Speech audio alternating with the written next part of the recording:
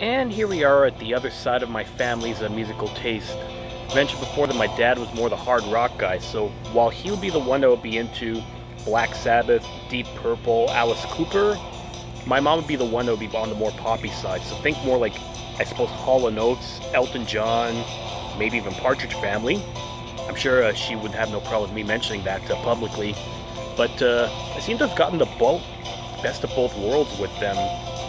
Elton John's actually become one of my favorite artists over the years. And if you're going to be going after one album of his, actual album as opposed to a greatest hits, hands down, the consensus is that Goodbye Yellow Brick Road is the one.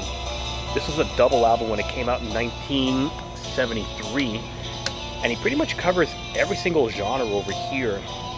Everyone knows Candle in the Wind, Goodbye Yellow Brick Road, Saturday Night's All Right for Fighting, Benny and the Jets, but he does a lot of good stuff on here. He even has his tribute to some reggae on Jamaica Jerk Off. Don't mind the double entendre with that. But my favorite one on this is actually what's playing now. Funeral for a Friend and Love Lies Bleeding.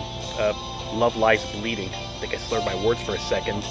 This actually goes for 11 minutes. Like, if you're a progressive rock fan, you're probably attuned to 11, sometimes 20-minute songs.